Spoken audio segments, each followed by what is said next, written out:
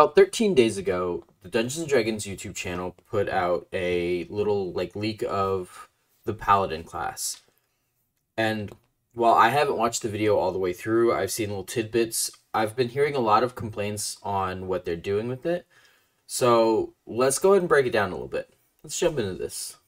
One of the things you'll notice as a Paladin player immediately when you see the new player's handbook is that your spellcasting has moved from level 2 to level 1. And so you will begin being able to cast spells right away. And this also has a carry-on effect for multiclassing, that if you multiclass now, you will get more slots out of the Paladin part of your multiclass mix than you did before. And when we talk about the Ranger, we'll see that a similar thing happened there.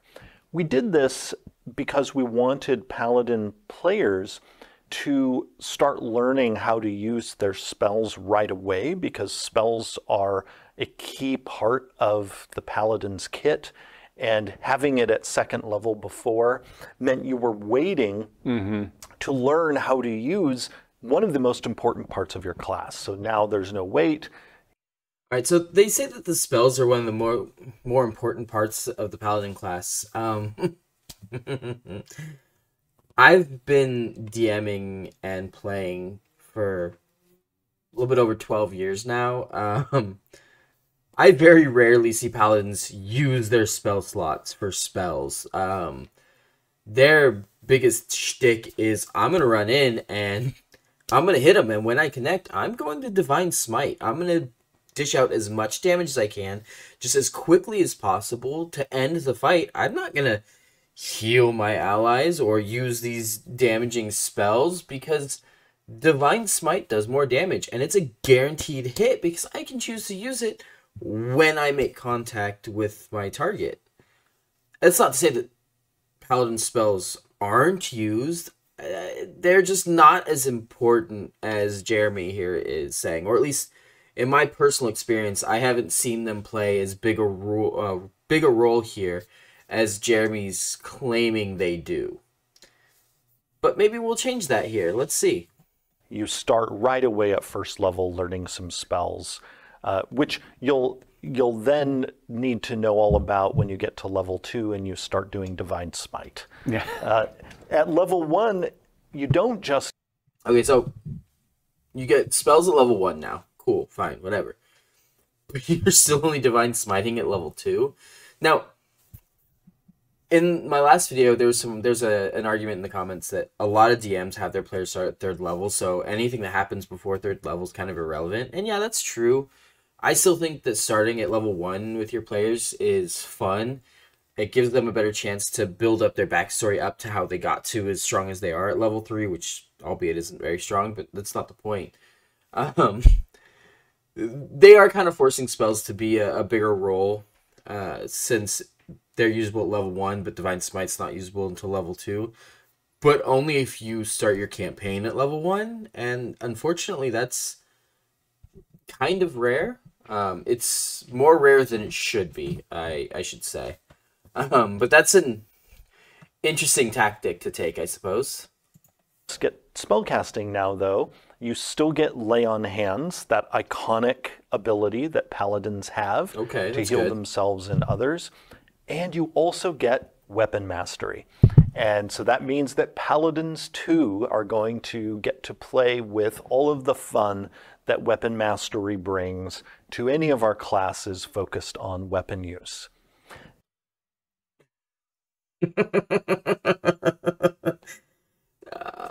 So far, I mean, I'm only a minute and 40 seconds into this video, and so far, I feel like they went, hey, let's take that really broken class, Paladin.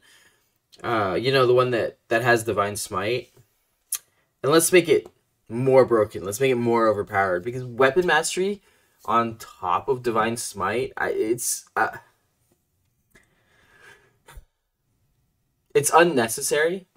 It's a cool gimmick, but it's unnecessary, and it's going to make the lives of the Dungeon Masters a lot harder, because now we have to try and balance around the overpoweredness that is Weapon Mastery stacked with Divine Smite.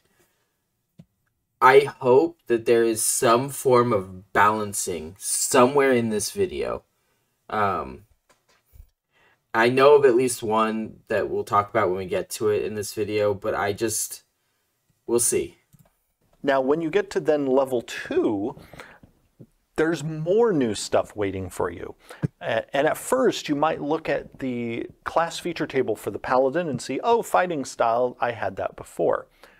But there's actually a lot of change hiding in there, good updates for the Paladin, because now, when you choose your fighting style as a Paladin, you are no longer restricted to a curated list like the Paladin was in 2014. You now have access to the full fighting style list that fighters also have access to. Okay, interesting. And you also have the option to forego choosing any of those and instead learning some cleric cantrips. Oh, okay. So if you decide that you'd rather be more of a spell hurling paladin rather than leaning harder into your weapon use, you now have that option in the fighting style feature at level 2. Okay. This is a part of Hey, at level 2, you get to decide if you're going to be the spellcaster, which we've already established isn't the real thing, even though it's a thing. Or more broken melee combat. I think we're going to go more melee combat because it's already broken and we're just breaking it further. We're making it more and more overpowered. Fighting styles? Yes, please. All of the fighting styles? Oh. Yes, please. I mean, I don't think there's any way to properly balance this at this point. I think it's great that they're giving people options. And yeah, they get access to cleric cantrips, which isn't huge, but I feel like if they had access to any cantrips, then there might be more reason to go into the spellcasting side instead of the just go super hard into melee fighting and divine smite everything every chance you get. But it's not looking good, boys and girls. Ladies and gentlemen, we are entering a phase of we're going to have a lot of Paladin players, I feel. But we'll see. A theme of us providing more customization options where it made sense in each of the classes. You also now get a feature called Paladin's Smite. This was called Divine Smite in 2014. It's now called Paladin's Smite because it actually now gives you two things. In 2014, this feature allowed you to use the class's iconic Divine Smite ability where you burn a spell slot and deal a bucket load of extra damage to a target you just hit. Divine Smite still does that. Divine Smite, though, has now been packaged as a spell. And then the Paladin Smite feature, in addition to giving you that spell and allowing you to always have it prepared, also now lets you cast Divine Smite once per day without burning a spell slot. So what that means is Paladins now every day get a freebie Divine Smite. And so that's going to relieve a little bit some of the pressure on their spell slots.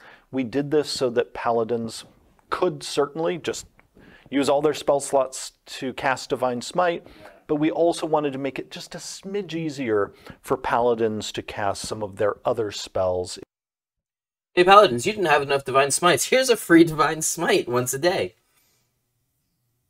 So, they're going hard on overpowering the melee combat of a Paladin. Pretending like anybody's going to pick any spells or forego a fighting style in lieu of getting some cleric cantrips. They're going to pick the fighting style. They've got weapon mastery. They've got Divine Smite. It's a spell now. But it was basically a spell before. They just didn't classify it as a spell. It took spell slots before. now it's an actual spell. Cool, yippee! It still functions the same way relatively. I know they made a couple of changes that's got to be coming up real soon here, but now you've got Paladin Smite, so you get a free Divine Smite once per long rest. I just if they wanted the Paladin to be a melee character, then they should have just said that and not try and pretend like they're going to try and get people to play it as a spellcasting class because, oh, look, we've got some new spellcasting things thrown into it. Ooh, people are going to pick that for sure. I got news for you. People at Dungeons & Dragons Design, nobody's going to pick the spellcasting. They're just not. You are making the melee portion of Paladin just so broken. I mean, obviously they're going to pick spells. They have to pick spells as part of making their class. And they're probably going to pick some healing spells just in case. They're never going to use them. They are never going to use them. They're going to burn all their spell slots on Divine Smite just like they used to. And now with Paladin Smite, they're going to use Divine Smite just one more time. Who are you guys trying to kid? This isn't...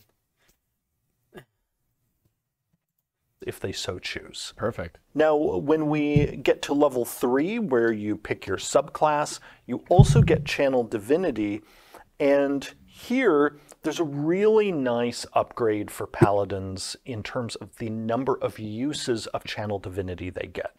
It used to be that a Paladin got exactly 1 use of Channel Divinity, and then that was restored upon taking a short or a long rest. Please don't say you're increasing that number. You get 2 uses to start, and every time you take a short rest, you get 1 use back, and then when you take a long rest, you get all your uses back. But then even better, that 2 turns into a 3 when you hit level 11, so you're going to be able to use your Channel Divinity far more often than you could before. We've also taken the Divine Sense feature that Paladins used to have and turned it into a Channel Divinity option, and in the process, we've also made it last quite a bit longer. So if you do decide to use Divine Sense, rather than it lasting only 1 round, which was how long it lasted in 2014, it now is going to last 10 minutes. And we increased its duration, not only because you're now using your Channel Divinity on it, but also to make it easier to use, particularly in social interaction and exploration scenes.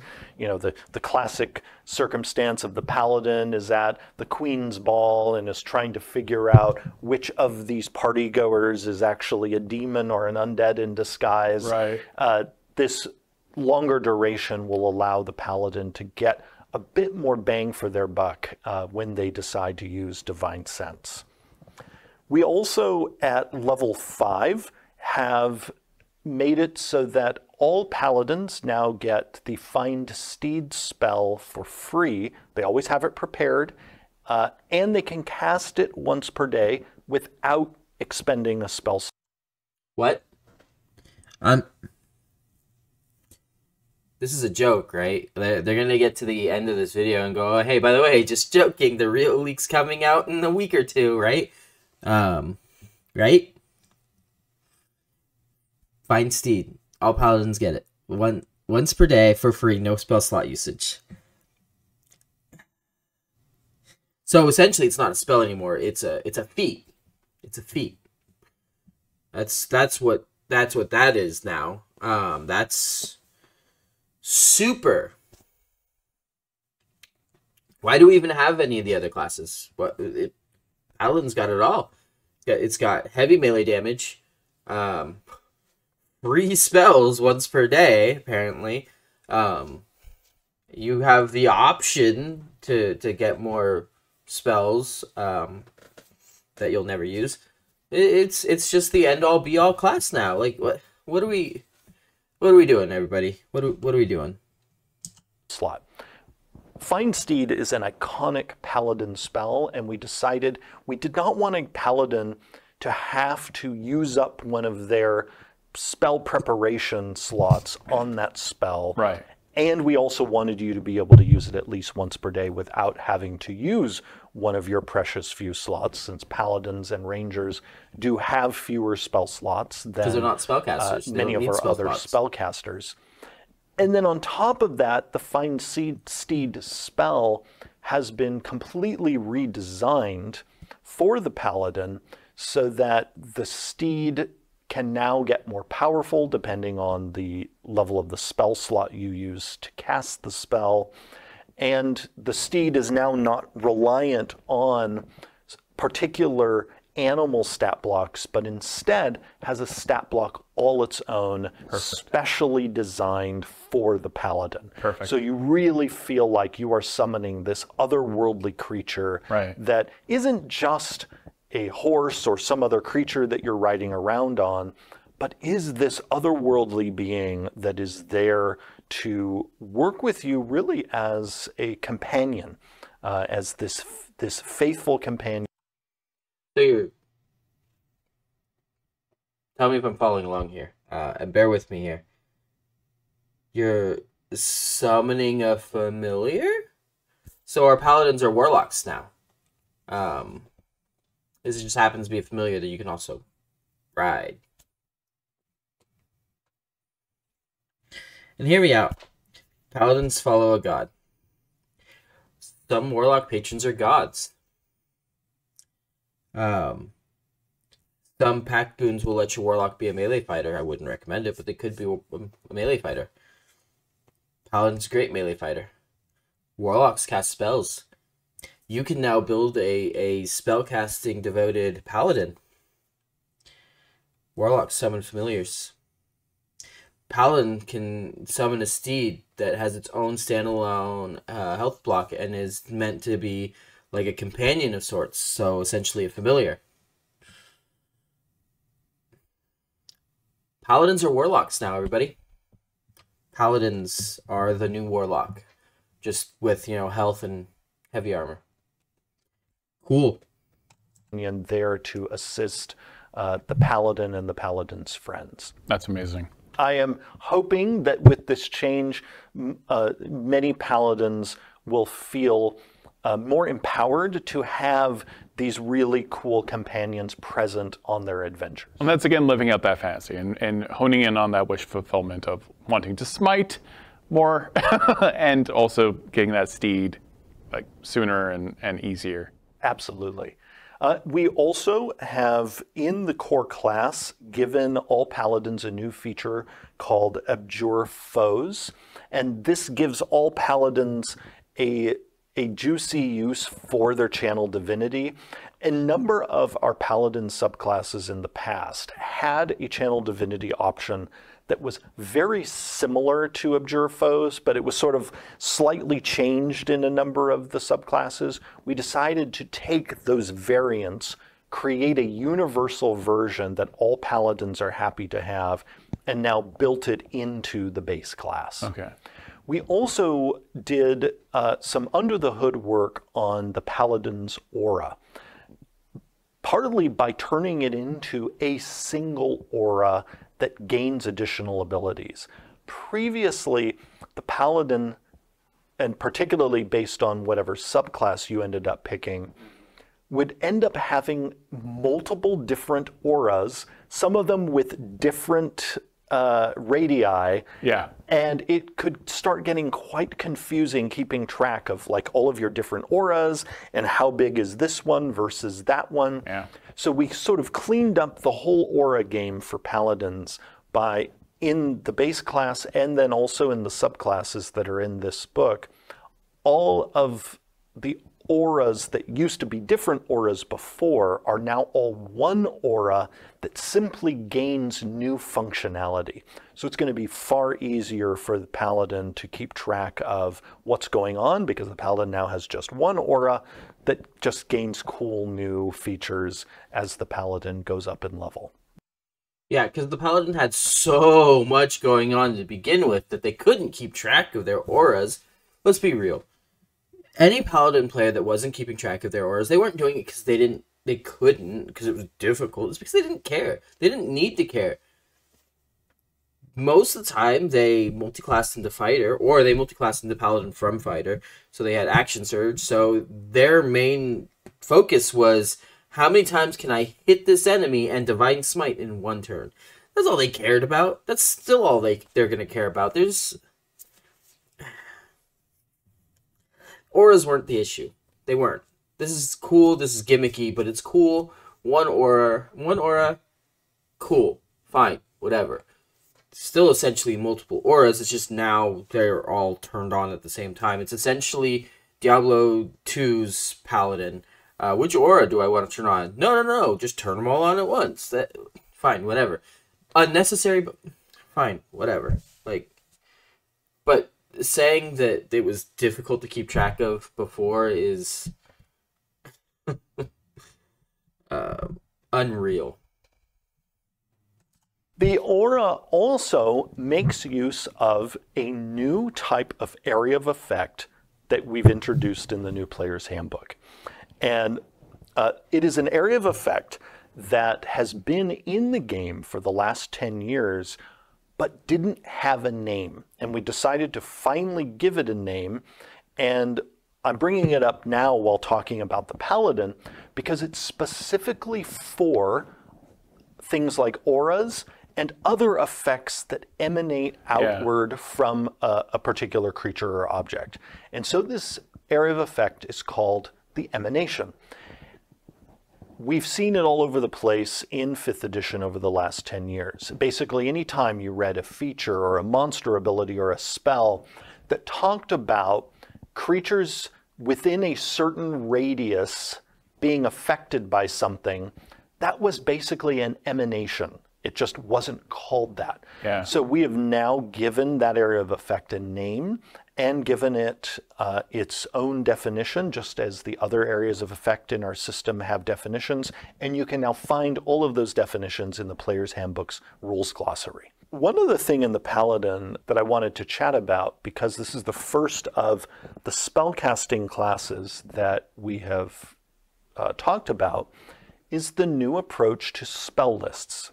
So each spellcasting class now has its spell list inside the class description. So rather than making a paladin or a ranger or a warlock or another go all the way back to the end of the book, instead it's right there in the class description. But in addition to that, we have worked to make the spell list that's in your class more useful for you. And we've done that by not only giving you all the spells by name, but also every spell's school of magic is listed. We also tell you if the spell on your list requires concentration. We also tell you if it's a ritual. And we also tell you if it has a specific component that you must have to cast the spell. That's really cool. I love that because I hated having to, flip to the end of the book. I'm sure everybody hated that. I think it's kind of odd that they're mentioning that with the Paladin, reveal instead of, I don't know, any legitimate spellcasting class. Calling a Paladin a spellcasting class is, I mean, it's technically not wrong. They can cast spells, but I mean, it's like calling a tomato a fruit. Yeah, it's a fruit, but you're never going to see it in a fruit salad. You're going to see it in a regular salad with lettuce, onions, crouton, crap like that. It's a fruit, but it's a fruit that goes with vegetables. Paladin is a spellcaster, but it's a spellcaster that goes with melee fighters. You're going to see it more akin to like a barbarian or a fighter, because that's what it is. Just because it can cast spells doesn't make it a spellcasting class. A spellcasting class is going to be a class that primarily casts spells. And I know with Divine Smite now being listed as a spell, and that's pretty much all paladins do, that's their thing. They're now technically primarily casting spells. Oh, I'm primarily casting spells because my melee attack is now considered a spell. No, they're not spellcasters. They can cast spells. That does not make them spellcasters. I can write a short story, doesn't make me an author. But I do think that it's cool that, you no longer have to flip to the end of the book to find your class spells. That's great. So in those cases, when a component has a specific cost or the spell consumes the component, you must have that component to cast that spell. And so we now tell you in your class spell list if the spell Spellcasting components are literally my has a joke. required component. So that you now have sort of one-stop shopping for your spells, and you can see at a glance what the spell school of magic is, if it requires concentration, if it's a ritual, and if it has a specific component you must have to cast it. This is all meant for if you're a player and you play paladins or warlocks, you have less pages you need to traverse to understand what you have and what you need. Exactly. Yeah. The paladin subclasses have all received some fun updates, starting with the Oath of Devotion. Yeah, let's start with the Oath of Devotion. What is new here? One of the biggies right away is the Oath of Devotion can now activate their Sacred Weapon feature as part of the attack action rather than sacking their entire action to do it. Yeah. In the past, it was so punishing to have to use your entire action to activate it that many Paladin players just decided not to use it. Now, as a part of attacking, you can simply decide, I'm going to activate this. We have also replaced in the Oath of Devotion the feature that was previously called Purity of Spirit with a new feature called Smite of Protection.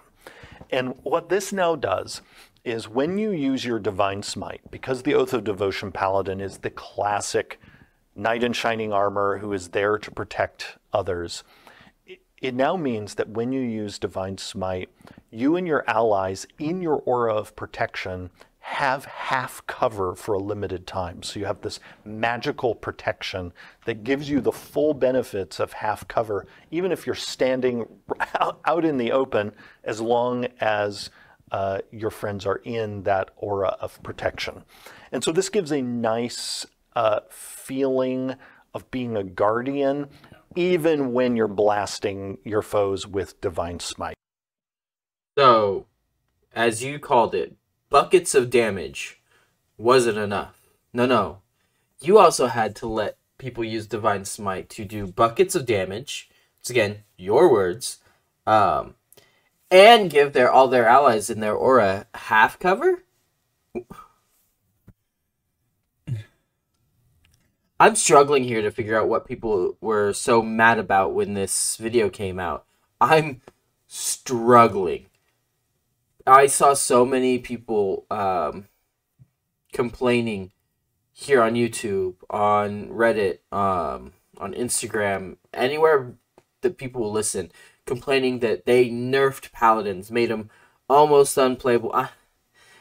We're 15 minutes into this 25-minute long video, and I gotta be honest with you, I'm foreseeing a huge influx of Paladin players because this class is broken. They're just making it more and more broken. It's doing more and more damage, doing more and more shenanigans while doing more and more damage. It's just... I'm disappointed. Okay, everybody, I'm not mad.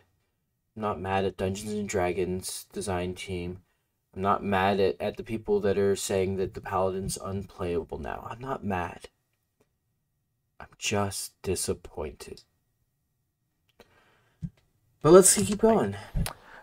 We've also made it so that the level 20 ability, Holy Nimbus, is now usable as a bonus action instead of an action, because we want you to be able to activate it and then keep going on your turn, rather than essentially spending an entire turn getting ready to do something. And there are a number of places in the player's handbook where abilities that... I'm sorry, I have to say something. That is a ridiculous argument to make it a bonus action. I'm fine with it being a bonus action. I'm fine with that. It's fine. It's whatever. That's just such a ridiculous reasoning for it. By level 20, you have more than one action. You do. You just do. It's not taking your entire turn to get ready. And if it is, you're probably not using the Nimbus. Never mind the fact that most people won't take a single class all the way up to level 20 because they're going to multi-class at some point to cover for the weakness. I mean, with the new Paladin class, there are no weaknesses. They won't have to multi-class anymore because the new Paladin does it all. But realistically, they're going to multi-class. They're not going to reach Paladin level 20. It's just not going to happen. Unless you've got a DM like me where, you continue leveling after your player level hits 20. You just can't level past class level 20. But that's only if the campaign goes long enough, obviously. But you're not gonna hit Paladin level 20. It's just not gonna happen. You're gonna multi-class before you get there. But it is what it is. Really are just turning on a state have often now been changed from being an action to a bonus action, or in some cases, like with Sacred Weapon in Oath of Devotion, don't require an action or a bonus action at all, and instead are absorbed into another action. Because again, in many cases, we want you to get to the fun faster. The Oath of Devotion is joined by the Oath of Glory. This, for me, is often the Paladin who, if they were in a movie, would look at the camera, have impossibly white teeth with a little sparkle on them as they smile. The Oath of Glory appeared previously in Tasha's Cauldron of Everything, as well as in Mythic Odysseys of Theros. Yeah, that's where it first came from. And it has evolved a bit on its way to the Player's Handbook. And two of the main evolutions that I think are worth talking about here. One is the Peerless Athlete feature now lasts for an hour rather than 10 minutes. Oh, that's good. This feature is especially useful in exploration contexts. Exactly, yeah. And so we wanted it to be more useful in that pillar of adventure. The other big change is to Aura of Alacrity. The new feature here is that it not only benefits your allies who start their turn in your aura of protection, but also if they enter that aura on their turn. This is a really major change because before, the Aura of Alacrity, which speeds you and your allies up, it's all about the Paladin allowing you all to charge forward into battle or some other situation more quickly. The way it was designed before, it was actually extremely difficult sometimes for it to even do anything for your friends because they had to time it so that they started their turn in your aura, which can actually be more complicated than it sounds when everyone is taking turns in a particular order. This change now means that no matter when a person's turn is relative to the Paladins, and no matter where they are on the battlefield, as long as they make sure to pass through the aura on their turn, they will suddenly get the speed boost. That's super helpful, otherwise really weird on the battlefield. Yes, where it's sort of, you can have a whole lot of hurry up and wait. Yeah. One other thing. See, that makes sense because an aura is just always there, always active. It's not something that gets activated intermittently. So if you are walking through an aura, you're gonna feel it. That just makes sense. I'm okay with that. It's actually kind of weird that it wasn't already previously like that, but still more things to make it a little bit more broken. Let's see how much more we can break this class. I would love to mention about Oath of Glory that relates actually to all of the Paladin subclasses, is that we have vetted their oath spell lists in each subclass. And so players are going to see, not only in the oath spell list, but also when you get to the cleric, the domain spell list, and in the warlock, the patron spell list. All of these lists have been vetted and in many cases updated with different spell options. I'm thinking of this now while we're talking about the Oath of Glory, particularly because the Oath of Glory list in getting updated even includes a brand new spell appearing in this player's handbook If it's for the not a first form of time. smite, it's not going to be used. So when you reach level 17 as a paladin, and if you have the Oath of Glory subclass, you get a brand new spell in the game called Yolan's Regal Presence. And this is a spell created by the Queen of the Elves in the world of Greyhawk. And it allows the paladin and anyone else who casts the spell to, as it says in the name, have an extraordinarily regal presence that will cause people to like fall down on their knees and also potentially take psychic damage from just how glorious you are. That might get used in role-playing I wanted purposes, to bring that but up in combat, because it's not going to get used. I hope everyone will take time, you know, when they come to their favorite subclass, if it's a subclass that had a little spell list, take a look at that list, because you're going to find often that not only have some of the spells been swapped, you know, one spell for another, but sometimes the new spell that's on the list is a brand new spell for the game. Perfect. So we have the Oath of the Ancients Paladin. This is one of my favorites. It feels like the Green Knight. It's a very unique feel from any other class or subclass. And when we created the Oath of the Ancients originally for the 2014 Player's Handbook, it really was in answer to the question, what would a paladin look like who had been a part of elven culture, or, you know, another culture that maybe is less sort of knight in shining armor, but still, you know, would have these noble oaths and have a lot of the dedication that we associate with paladins, but again, more of a nature or, you know, or druidic or elven aesthetic. And so the answer to that was the Oath of the Ancients. The art for it is wonderful, as is the art for all of the subclasses in the book. And we have made some enhancements to the Oath as it has migrated into the new Player's Handbook. One of those is that the subclass's aura of warding at level 7 now just straight up gives people in your aura resistance to necrotic, psychic, and radiant damage. Because this paladin is all about protecting people from, in some cases, foes from beyond, you know, and so that's why their aura now will protect you from the magic of, you know, necrosis, which we associate with the negative energy plane, radiant damage, which is from the positive energy plane, and then psychic damage, which we often associate with the far realm. And radiant damage can feel also very creepy. It doesn't have to feel like celestial and happy and good. This can also be something, this can feel like radioactive. Exactly. So it's not always a benevolent or natural source. Exactly. Just as necrotic damage is not always malevolent. Right. Because death can be it is a natural part of the world. Also in the subclass, we have increased the range of the subclass's Nature's Wrath ability, which is their entanglement ability. So if you love playing an Oath of the Ancients Paladin and tangling people up in roots, well, now you can do that even easier because the range of that ability has been extended.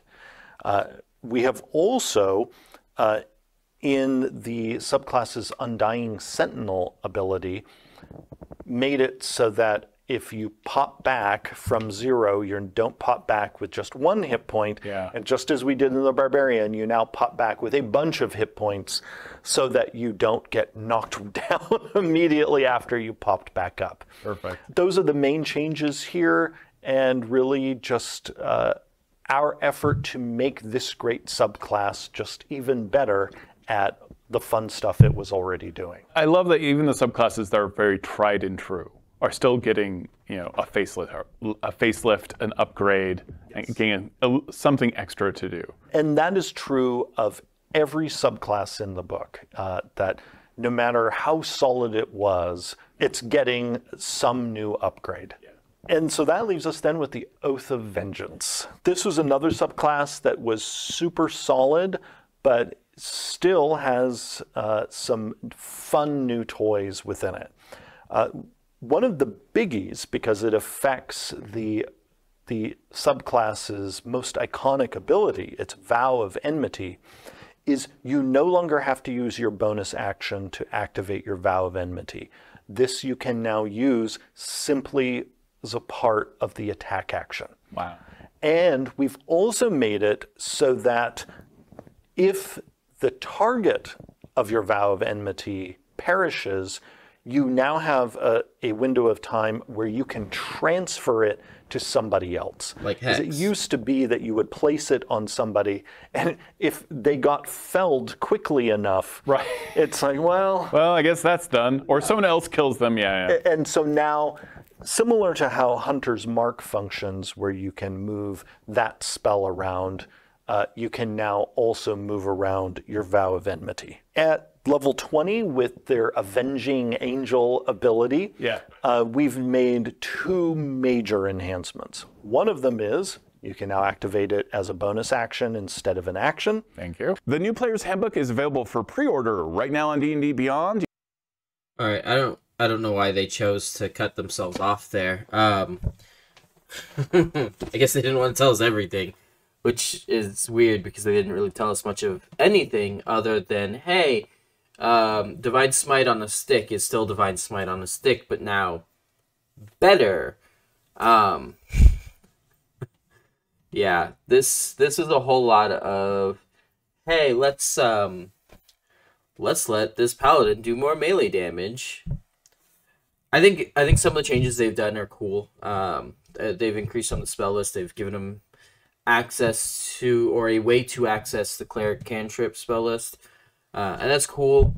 I don't think in the grand scheme of things it will matter. I don't think anyone will use it, especially since it means getting rid of or forgoing fighting style. I guess only time will tell, really, but I'm disappointed. The only thing they really seem to change in the Paladin is making it do more damage, making it be able to Divine Smite more, and make it so its Divine Smite does other things in certain cases, and it didn't really need that. It needed a balancing. In my opinion, it was one of the more overpowered classes, especially melee classes, because it can take a hit.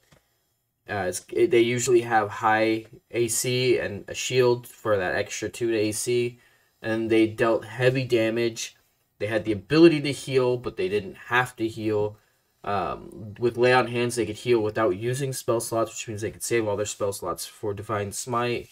It was just an all-arounder, and they just decided to continue that, and now it's essentially got a familiar with its Find Steed spell that I can't even call it a spell. It's Find Steed or Summon Steed feature, because it doesn't use a spell slot, and you can only use it once a day, because it doesn't use a spell slot, but that makes it more like a feature than a spell as well. So, but the steed is essentially a companion. It's essentially a familiar. You know, keep warlocks as warlocks, keep paladins as paladins. You know, I know I'm nitpicking on that because it's so easy to nitpick, but yeah, I'm just kind of disappointed in how they decided to go about this. Just like everybody else, just in a different way. But it is what it is. So, yeah, if you disagree with anything I said, obviously, let's have a conversation in the comments below. If you learned anything or you think you can learn anything from me in the future, be sure to hit that subscribe button so that you can see the rest of my videos. And we can continue having conversations in the comments. If there's a certain class you want me to go over, there's a certain video that you want me to break down, be sure to let me know which one in the comments, and I'll get to it as quickly as possible. Thanks for watching.